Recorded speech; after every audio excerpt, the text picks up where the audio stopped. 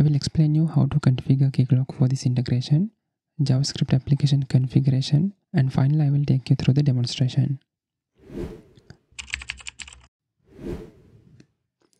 In order to secure the JavaScript application, it should be integrated with Keycloak via OpenID Connect protocol. Here on this diagram you can see Keycloak and JavaScript applications are connected with OpenID Connect protocol. I will explain you the request flow here. As the first step, user access the JavaScript application and initiate a login. Most of the time it will be done by clicking on a login button. Once login button is clicked, user will be redirected to the Keycloak application. Once redirected to the Keycloak application, a login form will appear and there user has to provide his credentials. If the credentials are valid, user will be successfully authenticated and user will be redirected to the JavaScript application. Once user is redirected to the JavaScript application, there will be some internal communications between the application and Keycloak server, and after that, application will receive an access token and an ID token. ID token will be used to get users information such as first name, last name, email, and so on. Access token will be used to call third-party APIs. Access token will be added as a bearer token in the authorization header, and external API calls can be made using an HTTP client. I'm going to show those things also in my example. Let's go to the implementation of this setup. Let me take you through the Keycloak configurations first. Now I'm in the Keycloak admin console. In order to connect the JavaScript application with Keycloak, we have to create a client to represent the JavaScript application. For that, I'm visiting the client section here and I create a new client. I put the client ID as JS client. Click next. I keep the standard flow enabled and disable the direct access grant type. Also please note that I keep the client authentication disabled. If the client authentication is enabled, in addition to the client ID, JavaScript application has to use a client secret also to communicate with the Keycloak server. But since this is a public client, that means this full JavaScript application is loaded on user's browser, user can easily extract secrets and IDs. Because of that, we do not put a secret here. Therefore, we keep client authentication disabled and then click next. Here we need to put a valid redirect URI. Since I'm going to start my JavaScript application on localhost port 3000, I'm going to put that as a valid URL. Also, we need to put a valid web origin as well. So I put the web origin as HTTP 3000. If we have provided an incorrect redirect URI, then authentication will be failed and a message will be shown by the Keycloak server. If web origins are not correct, a cross-origin resource sharing related issue will be thrown and it will be shown on the browser's console. Now I save the client. Okay, client is successfully saved and that's all we have to do in the Keycloak server. Let's move on to the JavaScript application. Now I'm on the JavaScript application. Here I will describe only the important sections and rest of the parts are very easy to understand. As I mentioned earlier, this is a pure JavaScript application. Therefore, this application has only two files, which is the HTML file and other one is the JavaScript file. First, I will take you through the HTML file. Here you can see there are two imports.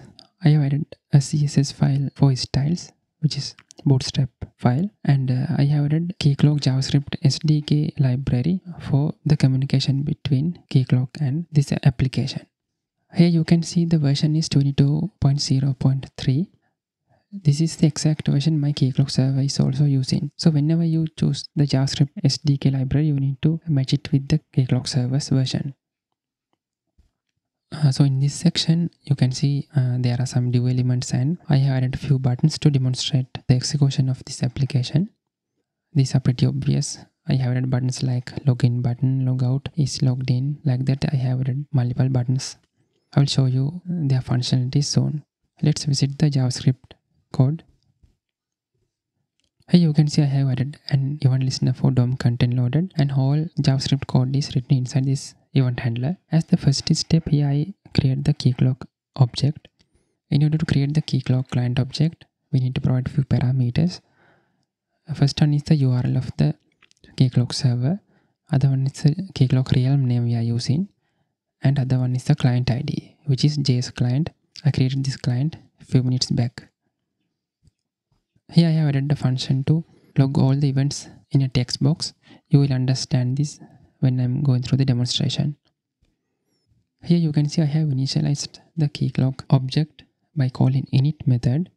For this init method, I have provided an object containing single parameter, which is onload. Onload is set to check SSO. With this value, what happens is when the user logs into the application, in the background it checks whether this user has a successful Keycloak session. If there's a successful Keycloak session, this application will receive an ID token and an access token. If there's no successful session, application will still continue without having a session. If we want this application to work only if there's a valid session, we can set this value to login required. If we put login required value for onload parameter, then this application will be loaded only if user has a valid Keycloak session. Here you can see I have added a callback to the init function, and rest of the code is added in that particular callback. Here with this init method, there's an authenticated object is passed, and based on that we can determine whether the user is already authenticated or not. In addition to that, I have added event handlers for the buttons I have created in the index.html file. So here you can see I have added an event handler to the login button, which will call login function of the Keycloak client object, and there's a logout button which will call the Keycloak logout function, and like that I have created multiple event handlers. So this event handler is used to check whether the user is logged in or not, and this one is to show the access token, and this one is to show the past access token. And this is a special event handler. As I mentioned earlier, this is working as a single page application, and this has to communicate with external APIs to perhaps read some data or write data. In order to call external APIs, most of the times external APIs are secured, and we have to use access tokens to invoke those APIs. So for that, here you can see I have mocked an API call here. What I am doing is here when this call API button is clicked, I put this access token received from the Keycloak server as a bearer token to the authorization header, and a request is sent to the external API. So that part is implemented here. You can change this API endpoints as necessary, and you can use this code anywhere you want. After that, it's response and everything is logged. Those are the functionalities of this application. Okay, let me take you through the demonstration. Keycloak server is already running. This JavaScript application needs to be served through a static file server. You can use an Nginx server or any static file server to serve these files. I'm using a simple Python file server to serve these files. I started the Python file server using the command shown on the screen. Let's go to the demonstration. Okay, now here you can see I have accessed the JavaScript application, which is running on localhost 3000 port, and you can see all the buttons are available. And now I click on the login button. Okay, here I log into the application. Okay, now here you can see a message is shown as user is authenticated, and here now I'm going to see the access token. Okay, here you can see the access token, which is shown as an alert, and also it is visible here. And also by clicking the show past access token button, we can see the past access token as well. This is the past access token.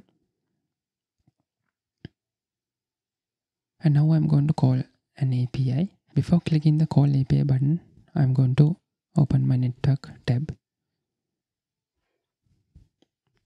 Okay, now I'm going to click on call API button. Request is successful, and I'm going to inspect this request. Go to the request headers section. Here you can see in the request headers our access token is added as a bearer token in the authorization header. Let's go back to the application. We can see the logout button here. Okay, let me check that on as well. Okay, once logout button is clicked, it is shown that user is not authenticated, and again once checked on is logged in, user is not logged in. Yeah, everything is working fine. Hope you got a solid understanding about integrating a JavaScript app with Keycloak. If you have any question, please put them as a comment. Thank you very much.